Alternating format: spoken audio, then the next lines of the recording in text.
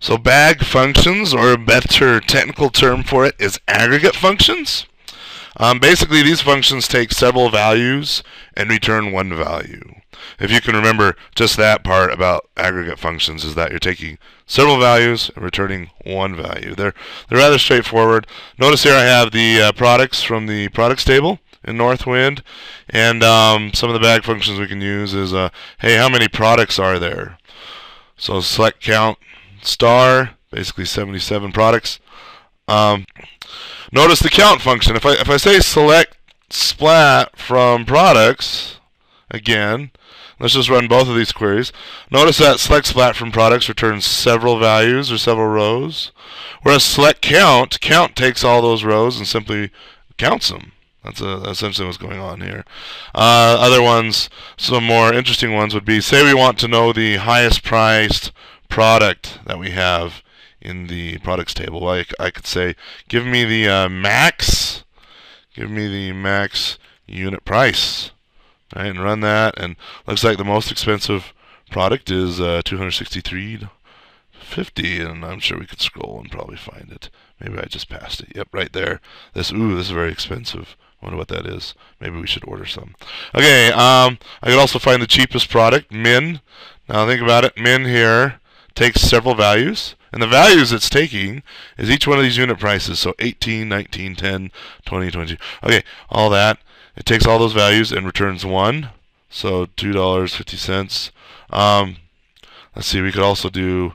Let's find out if somebody ordered every single product, just one of every single product in our products table, how much would that cost them? Looks like it would cost, well, that's kind of a nice number there, 22.71. Anyway, we could also find out, hey, what's the average cost of our products here? Looks like it's about roughly 28, 29. And anyway, there could be more of these functions, but mostly the ones we use most often, the ones I rely on the most, are count, sum. Well, we should. Oh, look at that. I used the wrong commenting there. Sum, average, and max, and min. Now I went ahead and I made this test table here.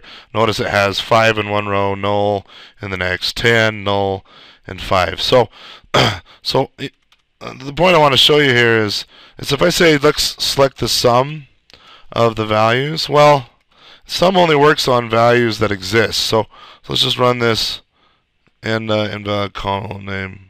Yeah, because I called it the values, sorry.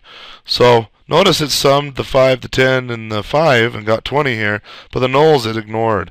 And then something else, if we say count the values, well, count only operates on the values that are not null as well. So even though there's technically 5 values here, count returns 3. Select count the values, we only get 3. If I want to actually count the number of elements or tuples or rows as we call them, I say select count splat. Then notice that gives me the 5 back. Something else we could do, we can throw into these aggregate functions is, say I want to count the distinct values.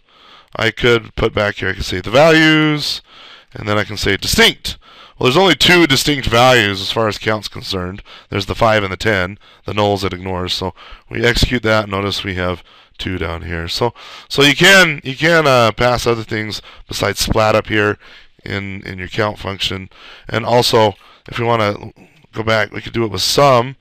Remember when I sum the values, if I can spell it right, sum the values, we get 20. I could sum the distinct values.